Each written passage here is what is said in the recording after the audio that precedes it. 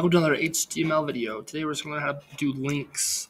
Okay. The first thing we're going to put in is to another website, and then the next one we're going to do is to another web page inside the same website.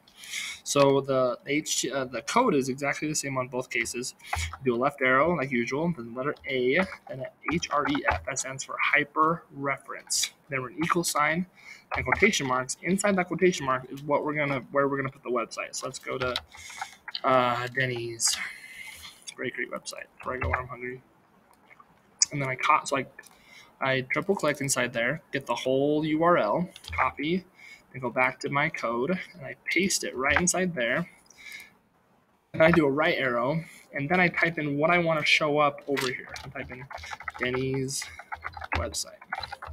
Then I do my closing A tag. Over on the right, I should now see a link. I'm going to click on that, and it doesn't usually work right here, but if you pop it out to its actual full form, then it should take you to another page. Okay, so that's linking to an external website. To link to another page inside this website, we do the same thing: a hyperreference equal sign and then quotation marks. In here is where we're going to put the name of the page that we're linking to. We don't have any other pages set up yet, so we're going to go up here and add one, and we're just going to call it page2.html. Okay, and then right here we're going to put in just a quick little heading tag, so then we can see that it's page 2. Okay, then we're going to type in page2.html. It has to be exactly the same, kind of like our pictures video, if you've seen that. That has to be exactly the same or it won't work. Then it's the same thing. We've got to tell it what to put over on the right-hand side. Page 2. And a closing A tag.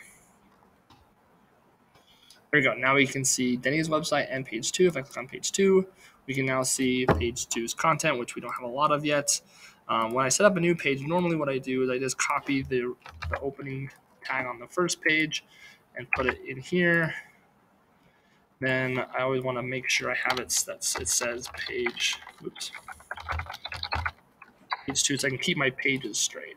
Okay, whenever you hit run, it runs the index page. Okay, it does not run page 2. Okay, so if I want to link back to page 1 to that same tag, a hyperreference tag is equal to the source is, I want to go to index.html, then right arrow, home page. Run, I can now go to page 2, and now I can go back to the home page. And that's how you make multiple pages. I'll add a new page right up here. I can do page 3 if I wanted to.